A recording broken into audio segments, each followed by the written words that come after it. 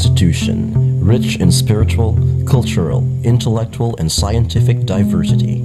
That's how many of us perceive Central Philippine University.